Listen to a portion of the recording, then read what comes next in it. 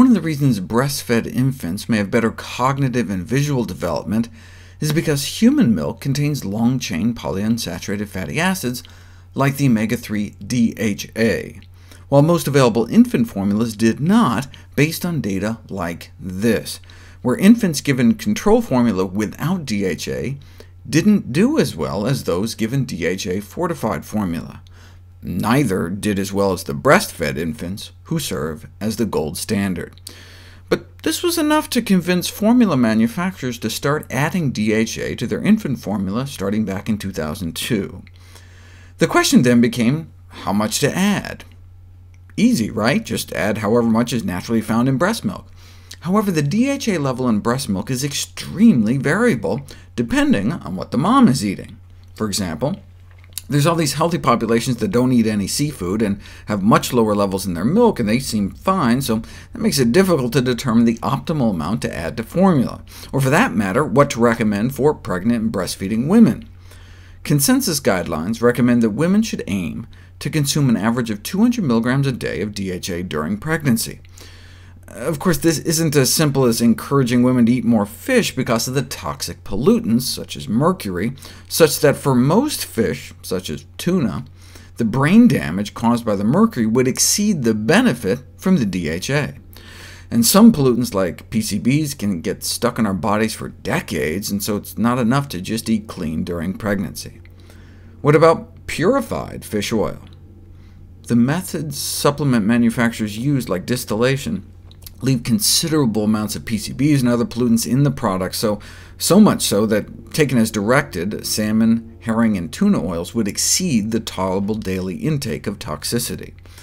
Thankfully, one can get the benefits without the risks by getting DHA from algae instead, which is where the fish get it from, and so pregnant and breastfeeding moms can cut out the middle fish and get DHA directly from the source at the bottom of the food chain, where we don't have to worry about toxic pollutants.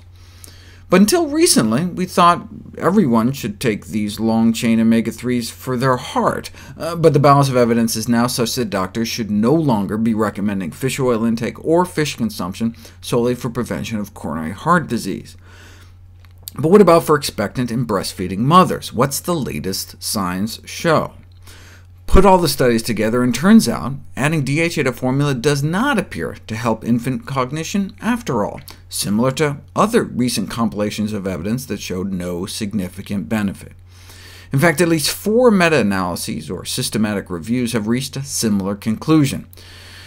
Now, these were mostly based on a standard series of measurements known as the Bailey scales for infant development. Maybe if other tests were used, there'd be different results, but so far, no luck. Giving women DHA supplements during pregnancy did not appear to help with other outcomes like attention span or working memory either.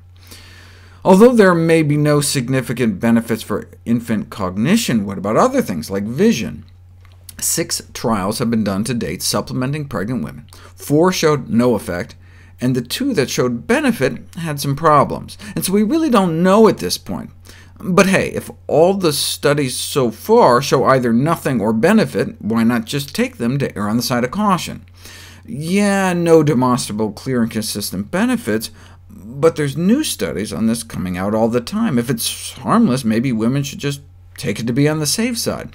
The problem is that it may not be harmless in large doses. In a study in which women were given a whopping 800 mg of DHA a day during pregnancy, infant girls exposed to the higher dose DHA in the womb had lower language scores and were more likely to have delayed language development than girls from women in the control group. So the absence of clear positive effects, along with the possible presence of negative effects in the children, raised the question whether DHA supplementation is justifiable. But it was a really large dose, suggesting that there may be an optimal DHA level below and above which DHA might be detrimental to the developing brain. So maybe too much is detrimental. What about too little? I'll cover that next.